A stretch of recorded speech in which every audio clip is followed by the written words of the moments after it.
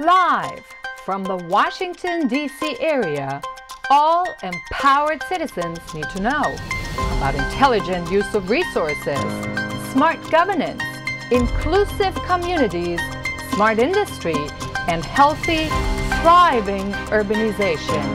This is Smart Sustainability, the TV talk about shaping a sustainable future in the digital age with Nicolette DeVidar. Self-healing the body, starting with plants, herbs, how to best use them to support your health, upgrade your well-being, and heal the more serious issues. Welcome to Smart Sustainability this evening. I'm Nicolette DeVidar. Last week, we talked about taking self-responsibility in health, what that looks like, etc. Today, I want to start diving more into herbal medicine and how you can proactively use it. We live in a very special time, you see, where self-healing is becoming more and more possible, palpable, and is hugely on the rise. For most of us, that marks a stark contrast and detour or return from how we saw our health in the past, how we used medicine before, to how we're going to use medicine now. It also increases our knowledge of plants and brings them back into our life. It starts as a series, actually. I started a series on it on YouTube last week where you can learn more on plants and herbs and even recipes every week. So I do invite you to go there. But this week, I want to talk also about plants, how plant medicine and self-healing are a match made in heaven. And because that was such a big topic when we did our very first episode, I want to periodically extend it also into Smart Sustainability as well, to keep broadening our talk about plants and plant usage. So tonight, we talk about 6 new plants, how you can use them, and then talk about the more serious applications of herbal medicine to heal and support therapies you may have to go through or may be doing. Words like detox, how to deal with inflammation, and of course with Valentine's just around the corner, we might just take a little detour to talk about libido and how you can actually use plants for that as well. Joining me tonight is Brian Keenan, Dr. Brian, as he's commonly called. He's a naturopathic doctor, herbal specialist, and fantastic to tell us how to actually use those plants. I'm excited to hear more about the new herbs and hope you are too. Great to have you on, Brian. Thank you so much for having me. Nothing I love more than to talk about plants and help people learn about them. Yes, I did notice that actually last time already. So I want to start in. So just as a little summary for the people who haven't seen last week's episode. Let's talk about, last week we spoke a little bit about the usual go-to culprit, so to speak. So the ginger, we talked about garlic, we talked about ashwagandha, and also for those very few who could not use that, like women who had hot flashes during menopause. I remember that very quickly. So this week, I want to talk a little bit more about 6 new plants, what we're going into. Before we get to that point, Brian, let's recap a little bit. Why are self-healing and plants a match made in heaven? Well, the simple answer is because we grew up with them. Our genetics are the whole crux of humanity has evolved to use plant medicine as part of normal everyday health care. Of course, in ancient times before modern medicine, plant medicine had to play a much more heroic role, and now it has a beautiful chance to do everything it's always been doing. That's the magic of herbalism, is that these plants have been doing and helping human health from the get-go. That's what they do. It's part of their life cycle. Yes, they are taking care of themselves, and we want to respect our plants and take care of them and take care of nature and the environment. And similarly, these plants have been useful for a long time. With the advent of things like antibiotics and other medical advances, there's certain aspects of heroic medicine that we no longer need to call upon all the time for herbalism. That doesn't mean all the other benefits are lost, like herbs that help gently tonify the immune system, herbs that help get rid of inflammation, herbs that help us detox and transform our experience, and maybe even a couple herbs that help us get in the mood and have a more comfortable libido and sex life. All of this is possible with herbalism, and herbalism is enjoying another trot into the spotlight as it so rightfully deserves. Exactly. But I want to bring up a really important point, Brian. So when we look at this, why is this such a good combination to have, so between humans and herbs, or human and plants? Do we have part of the plants in us and we just got away from that worldview? Or why is this such a powerful, why does it actually have such a powerful effect on us? There are a lot of ways to answer that question, and we don't have all the time to do it. But I'm going to say a few things. Firstly, human physiology, our biology, the way our body works internally through signaling, hormones, the endocrine system, all of that, right, involves a symphony of messages that the body sends. It sends messages to itself to do something a little bit more, increase metabolism, decrease heart rate. It does all of these things all at once. Everything's happening all at the same time. The same is true of plant phytochemistry. So when we ingest plants, be them the ones from our diet or ones that we use specifically and only for medicinal purposes, it's the same thing in that we're getting 1,000 phytochemicals, herbal chemicals that are coming from the plant into our body, and our body responds to this gentle, multifaceted signaling very much in the same way that it gently and multifacetedly, if that's a word, signals to itself. And so you have this version of chemistry that marries human physiology in such a pronounced way. And it's different from pharmaceuticals. And this is, as I said last time, not to say that pharmaceuticals are bad. They're fine. They have a place. But they tend to do one thing. Whereas herbs, method. I remember that when you said that last time. Yeah, we here in the naturopathic medicine ring, yeah, everybody has a space, everybody has a voice, and this includes a lot of our amazing medical advances. What we work on, and why I come out here to speak, is to say, let us not forget the other side, the plants, nutrition, mental health.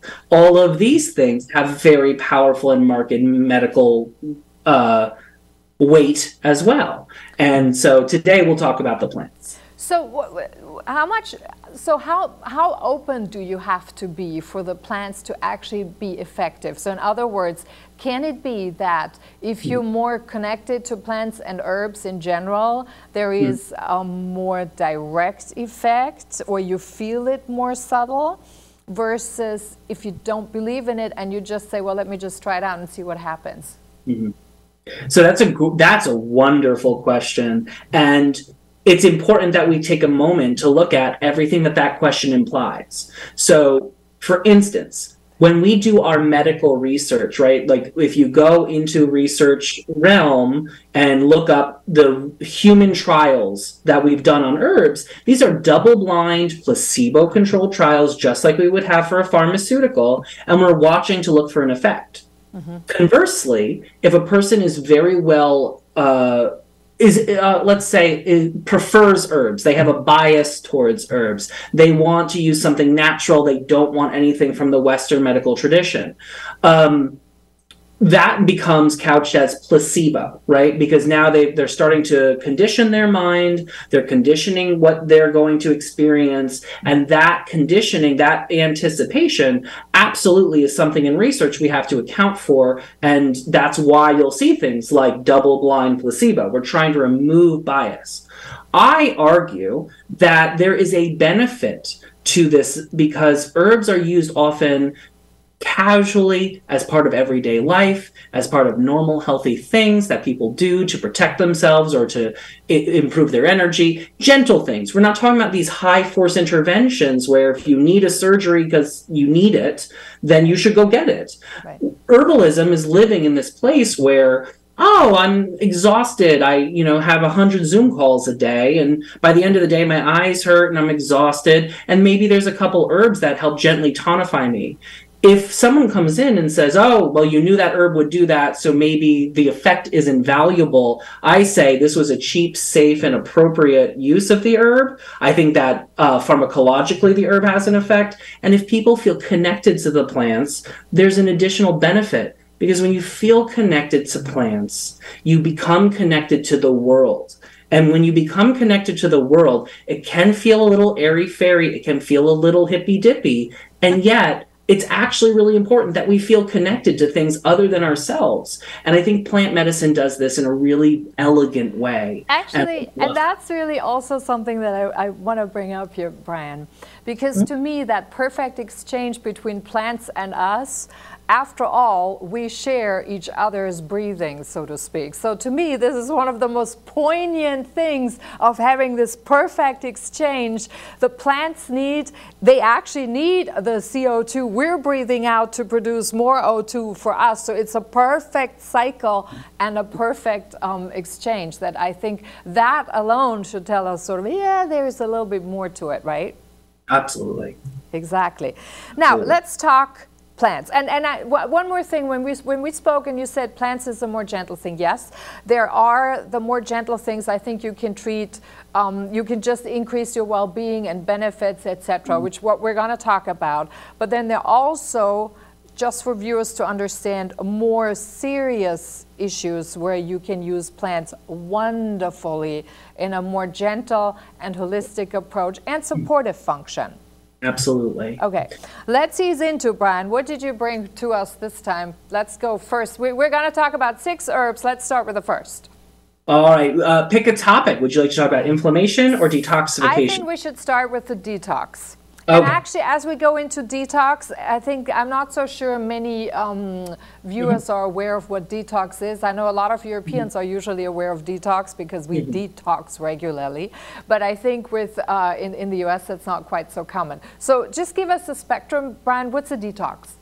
So yeah, detox, short for detoxification, is something that honestly most humans will feel the desire to do throughout their lifespan. They will go, I need to stop doing blank. I need to remove something in order to increase my overall well-being. I think that instinct that is in us is very much well understood and shared.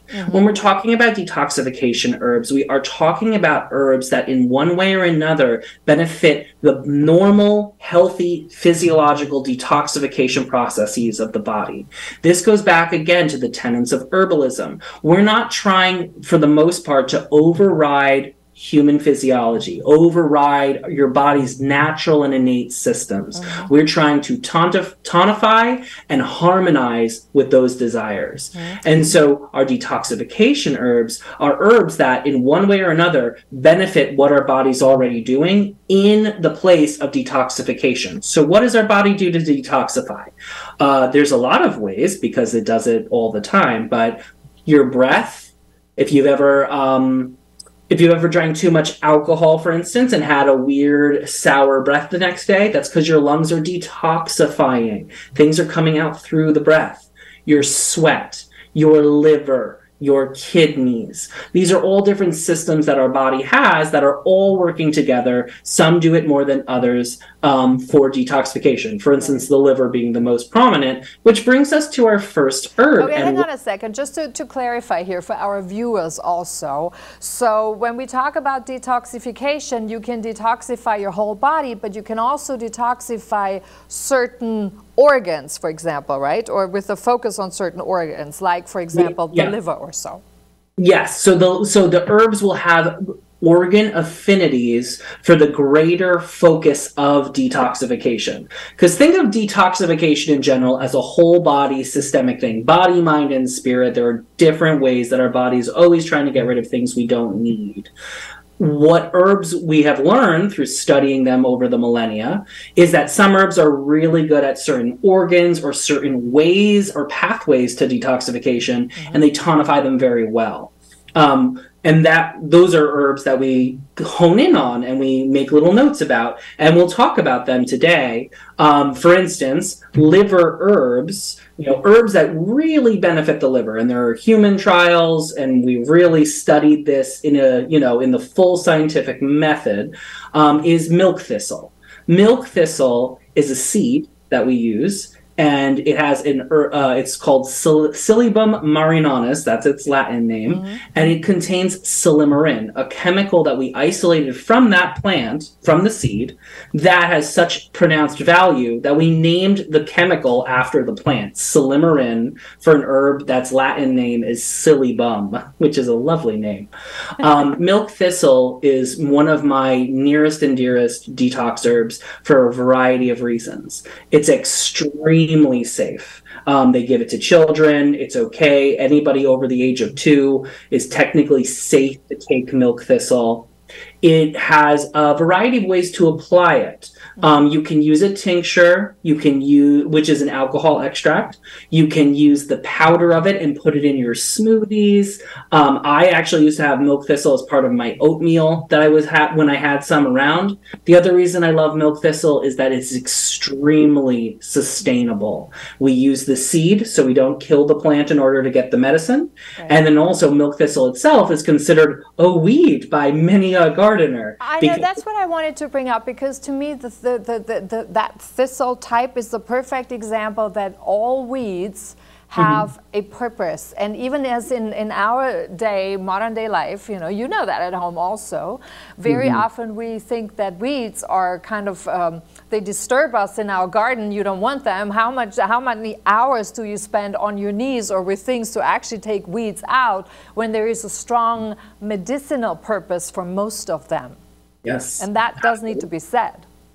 Another important weed is dandelion. Yep. Now, dandelion got a little fashionable. It was a little bit cool to be eating dandelion greens in your high-end salads, which I thought was hysterical because everybody has access to dandelion greens. But they were gourmet for a while. But that said, the leaves of dandelion actually tonify the kidneys. They help with they act as sort of a botanical diuretic, whereas the root of the dandelion, which is also medicinal, functions much more similar to the milk thistle I just mentioned. It's a little bit more liver focused. It's helping the liver. The other thing that dandelion root does better than milk thistle is that dandelion root, and almost all roots, but most roots, are prebiotic. That means our probiotics, our gut microbiome. So if you've ever taken a probiotic, you're trying to help that system. Prebiotics are chemicals, mostly polysaccharides, for a fancy word, that our gut bugs use to nourish themselves. They digest it and they get stronger and they do better for it. And then when we have a healthy microbiome, we have a healthy digestive system, and the rest follows. And dandelion root, very, very useful for that. Now, how do we imagine this? Give us some of the practical uses. So when you have them in your yard, for example, can you literally just go and pick them up? You absolutely can. There's a couple caveats. One, if your lawn is frequented by the neighbor dog, and I do have to warn you that you may want to really be diligent about washing, because it's very common. The other one, of course, is pesticides. Yeah. So for a lot of people, they place a lot of pesticides on their front lawns, and still 1, 2 dandelions make it through that pesticides. If a lawn is being treated heavily with fertilizers and pesticides, dandelions will bioaccumulate. They're pulling those toxins, just like they pull toxins out of you. They will pull toxins out of the soil, and they will sequester them in the root. And once they've done that, it's not a good idea to eat them. So making sure if you have a backyard that you don't do anything to, you just let nature take its course and you mow the lawn, but you have some dandelions, those roots are going to be fine. Dig them up, dry them out, and you can make them, some people make them even into a powdered coffee as a coffee substitute. But you can eat them, you can roast them, you can make them into tea. Okay. So we're still on the detox part. So we talked a little bit about the milk thistle. We talked about the dandelion. And you can mix and mingle the two, right? Absolutely. I encourage you to do so. Now, do those have to be dried? The milk thistle seeds, not as much. You don't have to dry those out. In fact, if you can get them fresh, that's great. The root, you can also do fresh or dried. If you go to buy it online, it's of course going to be dried, and there's not a lot of drawback to it being dried out. Whereas with certain leaves, fresh can be better. We'll talk about gotu kola in a moment. Yeah. That's an example where I love the fresh. It's just hard to find it, and so you can use it dried. However, if you can get it, it's a delicious salad green. And we do need the bitters, right? We do. Our body needs the brings bitters. Me to, well, dandelion root is bitter. Yeah. But also our brassica plants, right? So, in the last segment that we did, which by all means, everyone go find our initial episode, we talked about food as medicine. And that's another one of the great strengths of herbalism, is that herbalism was not made with pharmacology and drug making in mind about how do I make something into a capsule. It was how do I take this medicinal plant and make people able to take it. And so culinary arts and herbal medicine go hand in hand. And to that fact, when we're thinking about detox herbs, I can wax poetic about all these medicinal herbs and their unique traits, but I have to bring us back to salad greens, kale, chard, broccoli. Yeah. These herbs are loaded with phytochemicals that are really, really good for us. Fiber that is really good for us. And is, if you don't know where to start with herbal detox, start with some brassica family plants.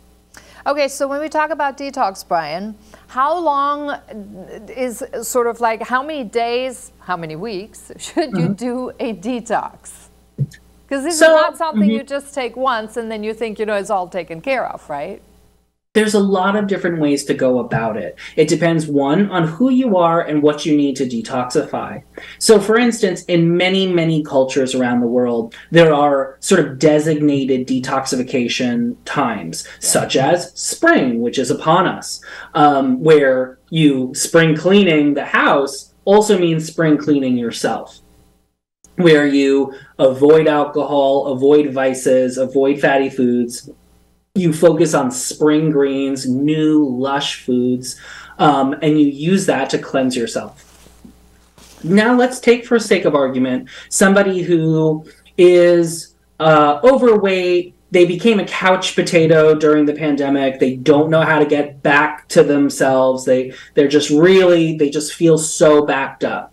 They might want to do something that's a little bit stronger, which is a little bit more focused. There will be a dietary component, but also they're going to use some herbal products that they have found. And, again, there are many. That I still would say my recommendation would be 2 weeks on, 2 weeks off. Because if you're going to do any sort of serious detox, or a detox that includes herbal laxatives that force your body to detoxify itself, I don't like the idea of people doing that long term, because our body is meant to be the arbiter of our health. If we give it a little boost, we also need to be able to step back and go, what changed? So for people who go into detoxes, I also ask them, what are you looking for? What do you want from this detox? Because you need to have some benchmarks to know if it's useful or not. Yeah. Okay, so we talked a little bit about dandelion, about milk thistle. Let's go to the other ones now that are we still in the detox category?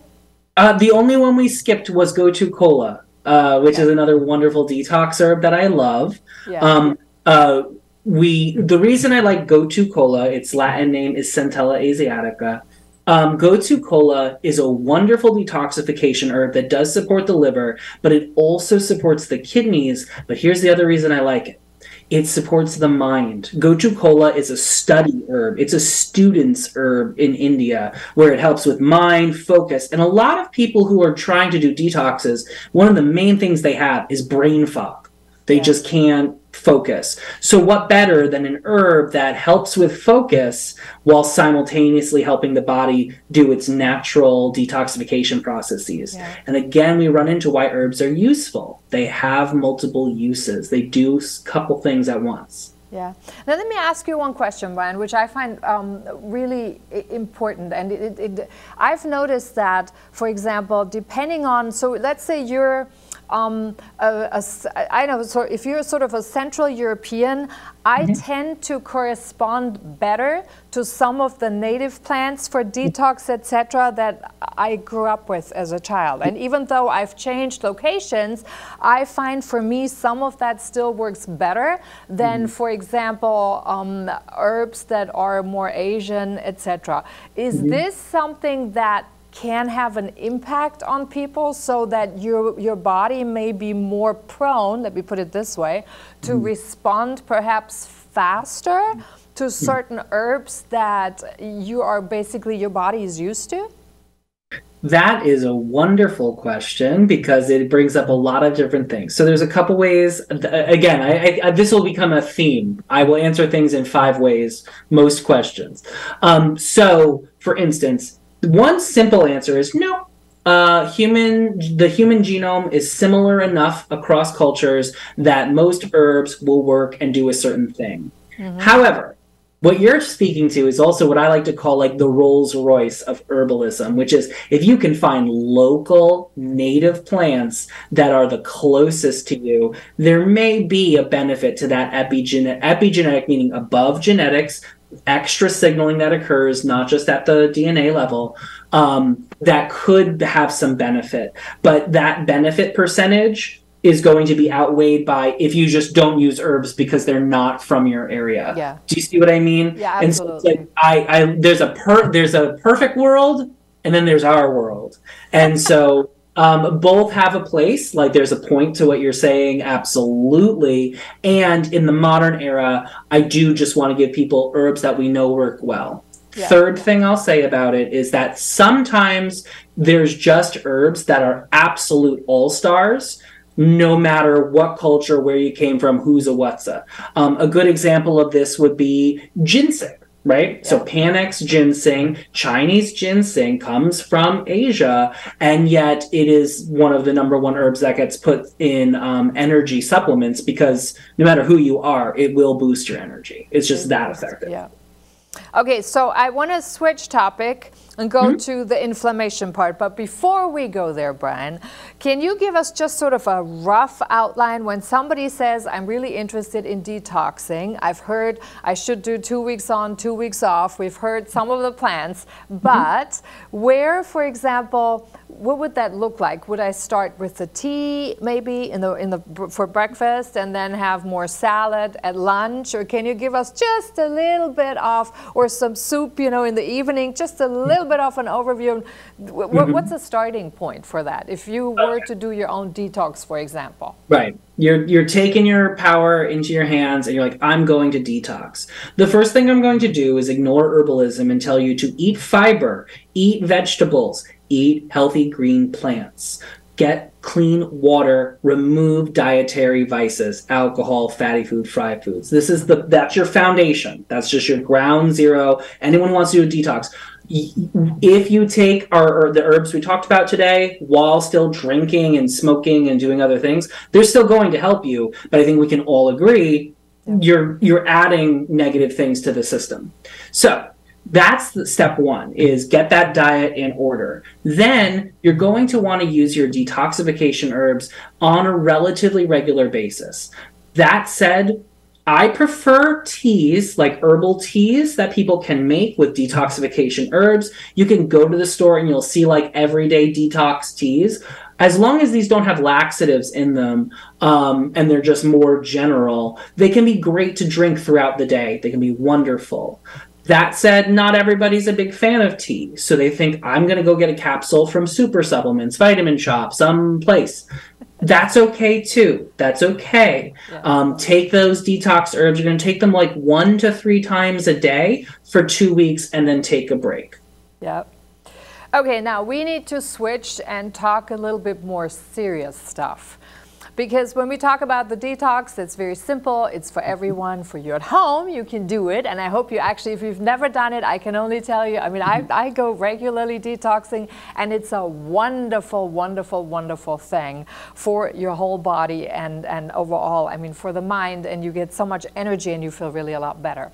So when we do that, we talked about the detox. Now, Brian, I want to switch gear and talk about the more serious things, because we know there are a lot of people out there that are facing more serious health issues. For example, people who are undergoing cancer, people who are undergoing chemo treatments, people who are undergoing all sorts of other stuff.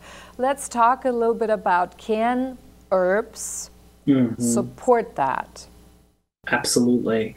And this is one of those places where herbalism gets its, gold stars, where people can't imagine that this happened. One of the other things is that herbalism is, for the most part, intended to work perfectly in tandem with your care, your chronic illness care team. Now, of course, as a disclaimer, everybody who is being treated by a physician, you need to run this by your care team, because you shouldn't be adding things that they don't know about. That said, there are many, many herbs, and it depends on what you need from them, but they are all wonderful and slot in great for people who are in a tricky situation, going through a lot, exhausted, frustrated, in pain. There's a lot of herbs. We're going to talk about a couple really broad spectrum ones today. Yep. And if there are specific topics, we can put them in the comments, let us know, find a way, send a carrier pigeon, and we will certainly try to address those. Yep. But yes, there are some broad spectrum herbs that work really well for anybody who is in a fair bit of inflammation, be that internal inflammation, such as if you had Crohn's disease, colitis, you've done chemotherapy and the inside is a bit inflamed, or those who have been in trauma, they just they hurt themselves. These herbs have a lot of effect in all those realms. Okay, let's talk about some of them, Brian, so we can address it. Okay. You know me. I know you. Listeners, I love a run-on sentence, so I have to check in. So the first one is turmeric and curcumin. So curcumin is a chemical that comes out of the turmeric plant, and we don't absorb it very well on our own, but with black pepper, long pepper, and ginger, and other ways that they can manipulate the curcumin, you can absorb quite a bit of it. The amount of research into turmeric and curcumin is robust. It is an extremely safe, extremely useful Swiss Army knife, helps everything from the joints to the organs, to the lungs, to the immune system, which all take a hit when you're doing, some of the more advanced or intense medical interventions that, again, have a place and may be very necessary for you. And curcumin and turmeric can walk right in there and be a really good assistant. Now, I can see that there are some people who feel that maybe if they have enough, if they take medicine and if they take pills, etc., there is no need to go on an extra herbal or even put more stuff in there. Explain to us, Brian, how do those exactly work together, actually go hand in hand? So it's not necessarily one or the other, but you can use them basically hand in hand. Yep. So to the person who says, I can't take one more thing, I just can't, I already have too much going on, why would I take herbs? I still think the herbs would be useful, but I love to meet people where they're at, and I say, then don't. Absolutely don't do that. However, if someone says, I can't take one more thing, but I need a lot of help, and I want herbs, but I don't want to, I go, well, it's one more capsule, and it works very, very well. Because, again, with the conditions and the situations we're talking about people who are getting targeted treatments that do some collateral damage to the body in the name of protecting health. That's at least the goal. That's what we hope is happening. And the botanicals are coming in the behind, and they're supporting the body. Because no matter what, when you get a treatment, no matter how medically important that treatment is, no matter how much I will sit here and on my soapbox say, get that treatment, you need it. Yeah. If it comes with collateral damage to the human body is going to do what it does, which is try to heal. And when we give botanicals that help the body try to heal, that's okay. That is fine. It does not there's no evidence that I'm aware of where it benefits the negative side of disease. You know, where someone took curcumin and got worse because of it, you know, it fed the bad thing. That's not really in the literature. Instead, the body gets a foundational hit from the therapeutic and wants to just live and be here and be present. And the herbs help facilitate that by being antioxidant, promoting muscle growth, promoting the absorption of nutrients, healing the gut so nutrients can be absorbed rather than just being on IV nutrition. Yeah. All of these things are what the herbs are doing while the therapy does whatever its targeted thing is. Yeah. So you have some more of these really hard-hitting, good-hitting, very gentle, supportive, so to speak, herbs for the real serious diseases. Mm-hmm. The next one I want to talk about is it's a group, and then I'll focus on one of the group, which is mushrooms. So if you have chronic illness, if you are being treated for cancer, there's lots and lots and lots of research on mushroom therapies as being really helpful. What are they doing? They help the adrenal glands, the stress response. They work very well with the immune system. There is some research that suggests that they support the immune system in its natural killer cell activity, and natural killer cells naturally kill cells that are not good, aka cancer cells. Among other things. So one of the herbs the mushrooms that I highlighted though was reishi, Ganoderma lucidum. Reishi is a wonderful, wonderful mushroom that does everything that I just mentioned. You can get it in capsule form, or you can find ways to drink it, decoct it, and eat it. But absolutely, mushrooms are your friend. So when you talk about mushrooms, Brian, though, so you mentioned the reishi mushroom, but does that also extend to other mushrooms to eat? And we're talking eating, right? We're not talking hallucinogenic mushrooms or something else. No. We're talking of eating, consuming mushrooms for food. I do mean edible mushrooms and not magic mushrooms. And that could be any type of mushrooms?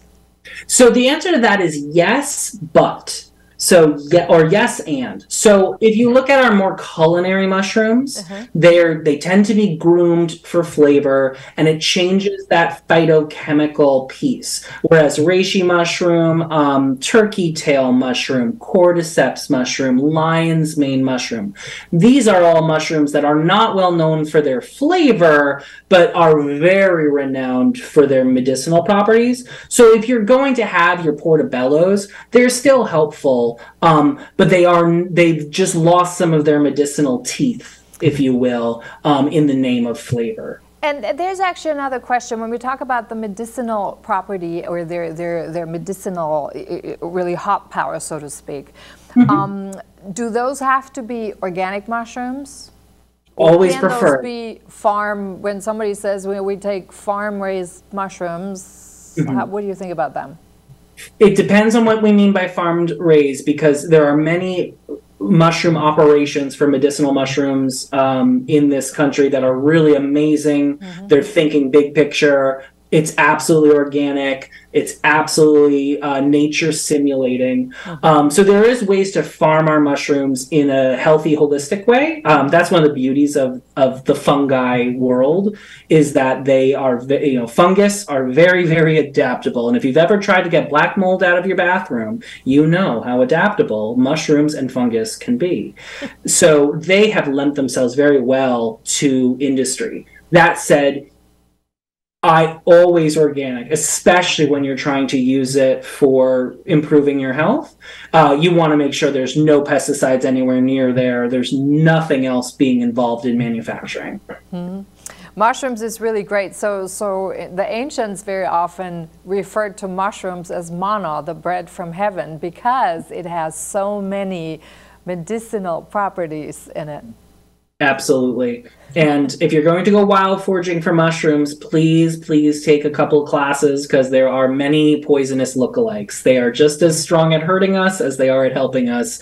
Just depends on the species. Yes, actually, and on that note, just so you know at home, I am actually going to do a series on mushrooms going forward, so that we all learn about mushrooms, how to recognize the edible ones, how to recognize which ones to pick, and not to go out. This is not a time when you just go out and pick blindly and try things. So you need to have someone who really knows what they're doing. You got to learn at least the basics before you go running out there. Exactly. Okay, so we talked about mushrooms. We talked about two. You got another one for us in that? I got one more for you. I've got one more herb that I absolutely adore, has come in and been such a friend to me when I'm kind of stumped and I'm not getting anywhere with my patients, which happens. As a naturopathic doctor, I listen to my patients, I listen to what their goals are, and I try to adapt my treatment plans to them and give them as much education as possible. And sometimes we spin our wheels for a little bit, and it can get quite uncomfortable, because they want to feel better and I want them to feel better. And an herb that comes in when that's happening for me is called Chinese skullcap, or Scutellaria bicalensis is its Latin name. This is an herb that is just a wonderful anti-inflammatory, a wonderful anti-cancer herb, and has been studied for everything from migraine to skin disorders to helping people with cancer, all while working with their medications, aka not having an herb-drug interaction. So it's a beautiful plant, and I definitely recommend people look it up. You can get a little confused because there's two popular skullcaps. There's a skullcap, just the word, and that's an anxiolytic herb. It helps you calm down. It's in a lot of sleepy time teas. It'll be called Scutellaria lateriflora, whereas Chinese skullcap will have the word Chinese in front of it. And Chinese skullcap is Scutellaria bicalensis. So it's a little bit confusing, but I wanted to offer this to everyone because the one I'm talking about, Chinese skullcap, is such an amazing herb for when I can't get things to move and I want them to, but is still very, very user-friendly, safe, no big side effect profile, no herb-drug interactions, that kind of stuff. Now, just for our viewers to know also, I think we lost the camera. So just for our viewers to know also, if you do have any questions in terms of how to use that, or what form or in what shape you want to use it or whatsoever, I would encourage you, reach out to me. You can reach out to me on Twitter. That's always the best way. My Twitter handle is @DeVidar, or direct message me, or send us a note. Go to the YouTube page when it's posted. Give us questions or comments. You can also, if you're interested, and of course, when you're watching here, the best way even here applies to reach out directly to me. I think I would be more than happy to consult with Brian, and we'll get back to you and answer some of these topics and questions.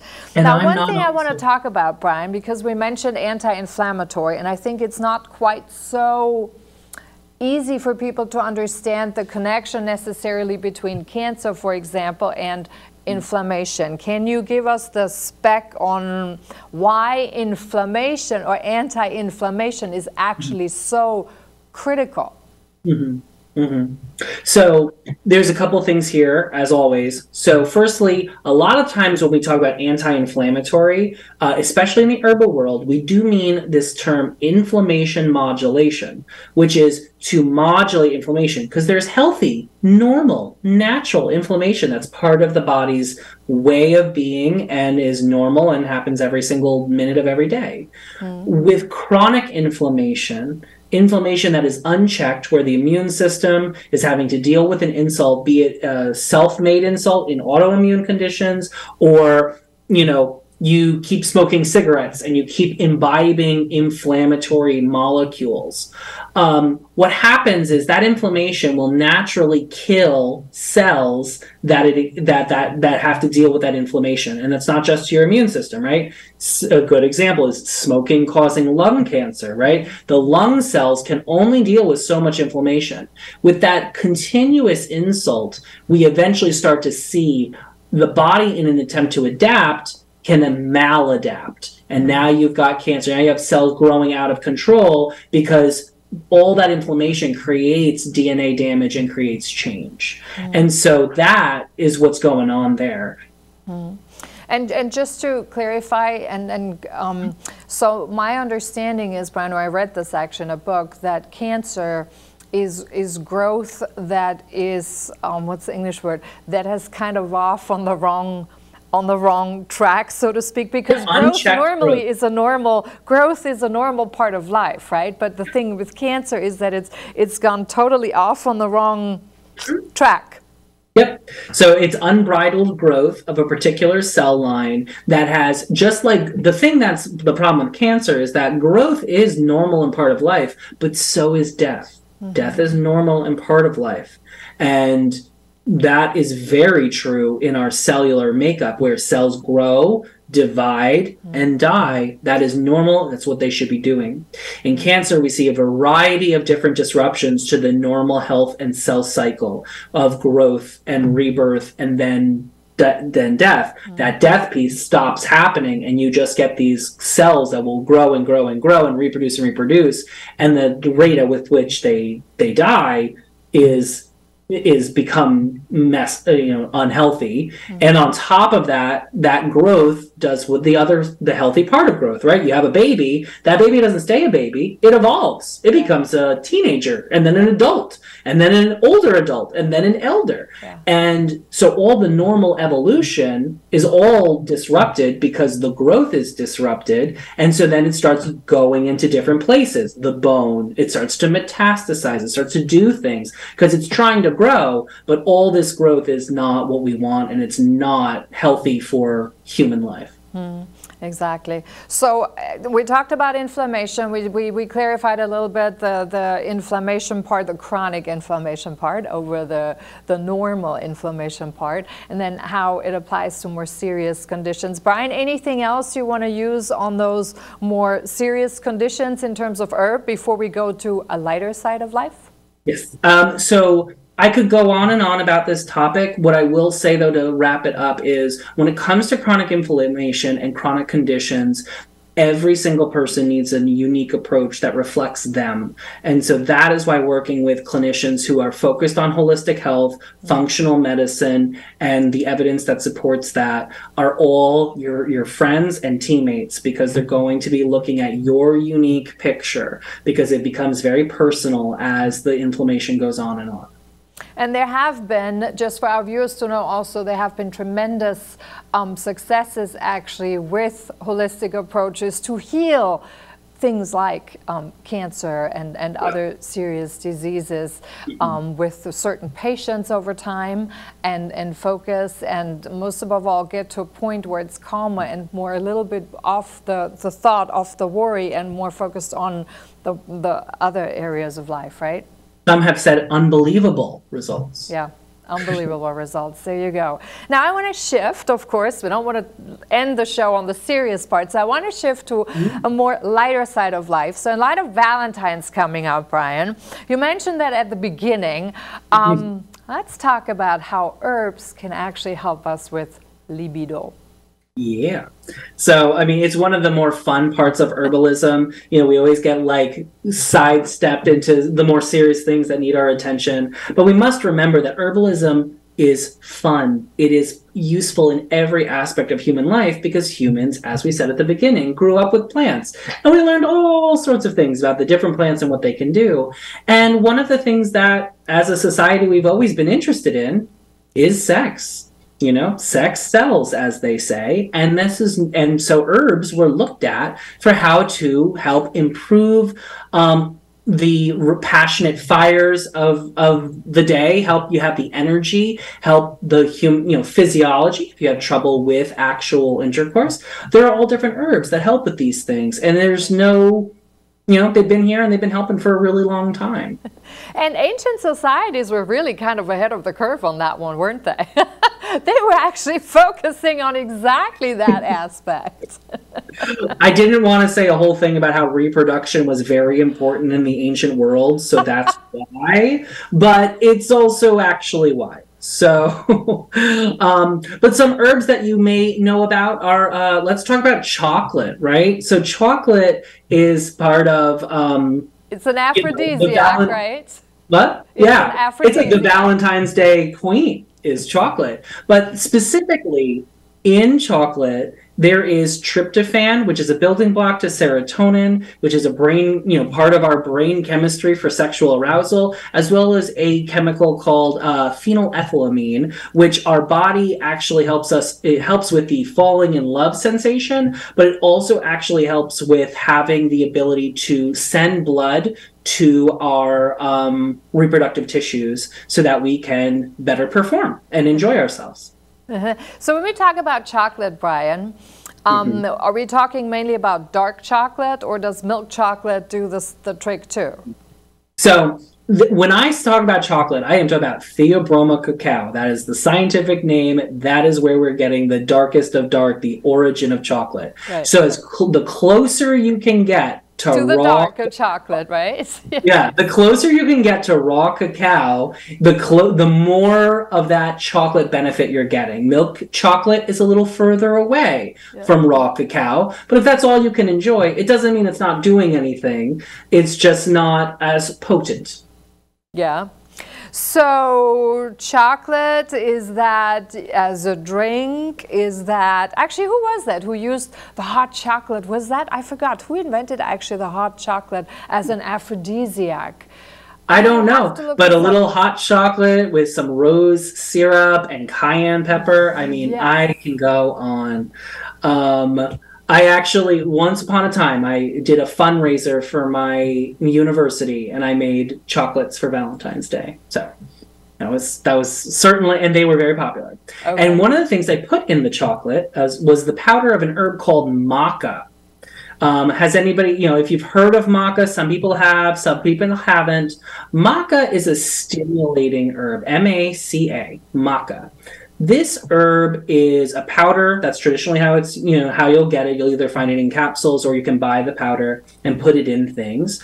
And maca is a stimulant. So it will give you energy. It will also improve libido. It has been studied up, down, and that is for people of all genders. It's, it kind of helps everybody. We talked about ashwagandha and shatavari in the last episode, how one is better for men and one is better for women. Yes. Maca is okay for everybody.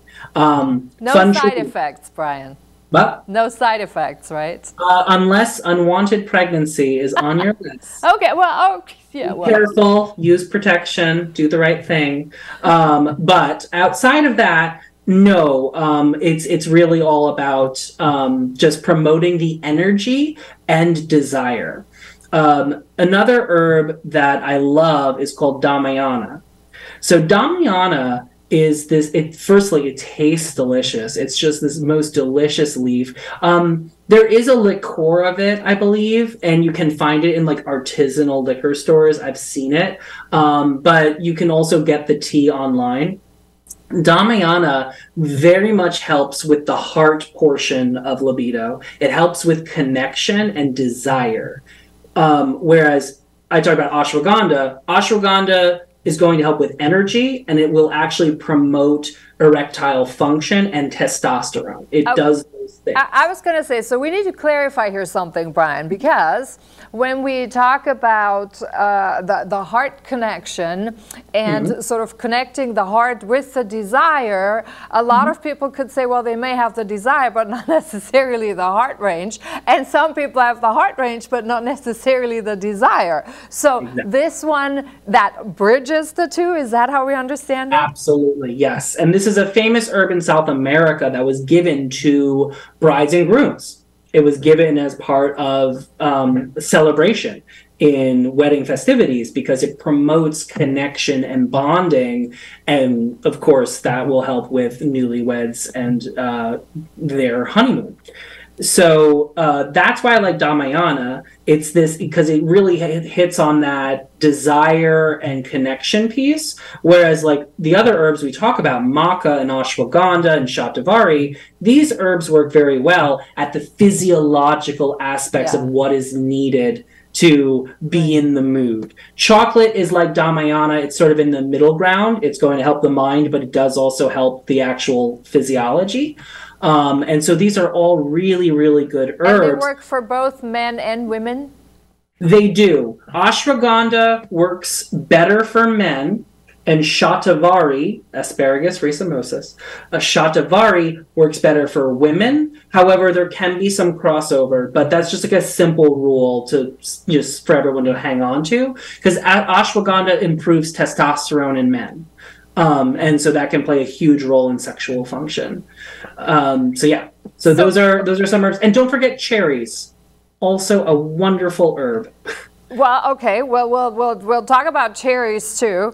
But when you hear all this, so you know, you at home, we just gave you, I think, a really wonderful layout for Valentine's. If you do want to prepare for it, you can certainly, we come to our Facebook page also, we can post some more of these exact herbs and perhaps some suggestions. And then why don't you share with us, if you're trying it out, how you plan to use it, and then also maybe report back to us on some of the effects.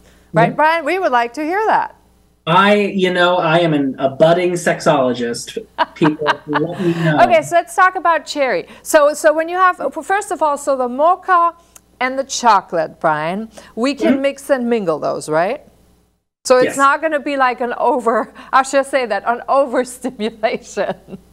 I haven't heard of anyone being too overstimulated by the herbs we talked about today, with maybe the exception of maca. Okay.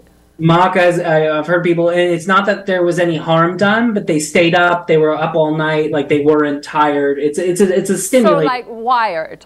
Yeah, similar to taking coffee at 9 p.m. You know, it's like, well, I hope you want to have a late night. Okay, now cherries. So cherries are not only delicious and sweet, but they're actually really useful. They have a little bit of a preference for men in that they actually can help with erectile dysfunction, if that's something that you deal with. But for everybody, they taste quite good and are well known for just being another classic herb. And perhaps they're named a romantic herb because they're red. The cherry is somewhat heart-shaped. There's a little bit of that poetic aspect. But we do know that just like it treats gout, it can treat other blockages of blood flow, including erectile dysfunction. Okay, we're almost out of time, Brian, but I do want to, as long as we talk about fruits, for example, for Valentine, there's always the chocolate strawberries. Where do they figure into all of this? Well, the chocolate does the chocolate, and the strawberries are really the vehicle for the chocolate. There's not an infinite amount of data that I'm aware of, and I'm welcome. You guys can always send me back to the books. I'll look it up again. But there's not too much about the aphrodisiac quality of strawberries other than how people tend to eat them, and the mechanical nature of that is part of bonding, and that can be very fun for people. Other really lovely foods that I can think of off the top of my head, we talked about cherries. The other thing is not eating heavy. How about this? What not to eat? Avoid a greasy meal. Don't go out for Indian curry on your hot date, just because these things tend to just overall not keep you light and focused and energized. They're grounding foods that help you calm down and just kind of get a little bit tired. So maybe avoiding the greasy foods is my fastest. And we're out of time, Brian. Thank you so much for coming on. Thank you so much for watching. Stay tuned with us. We have a lot more herbs to cover actually in the weeks to come. You can go to the Facebook page. You can go to our YouTube page, which is youtube.com/@smartsustainability. You can see all the episodes also there if you're interested in. And as said before, feel invited, feel encouraged to share with us what you're doing on Valentine's Day and also maybe on the more serious side of life. On that note, have a wonderful evening. We'll see you next week. Have a good night.